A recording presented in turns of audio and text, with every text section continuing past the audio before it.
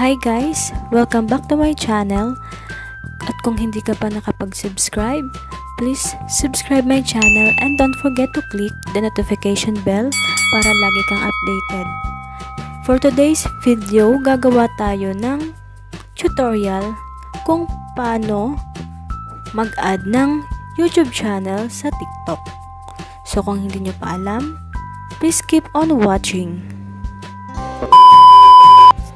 Una nating gagawin, i-click natin yung TikTok. And then, i-click natin to. So, mapupunta tayo sa profile natin. And then, eto, naka-Instagram kasi nakakonect ako sa Instagram. So, hindi ko pa siya nakakonect sa YouTube channel ko. Click natin tong edit profile. Makikita nyo sa baba, add YouTube to your profile. So, click natin yan. And then, ayan, lalabas yung Gmail nyo.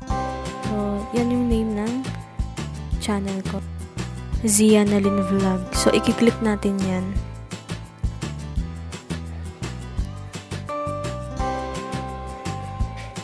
Ayan, kung nakikita nyo guys, YouTube, Zianalyn Vlogs. Ayan, na-add na natin yung YouTube channel ko sa TikTok. So, ayun kung nakikita nyo guys, may emote ko na dyan ng YouTube. So, click natin yan at mapupunta tayo sa YouTube channel natin. So, ayan guys.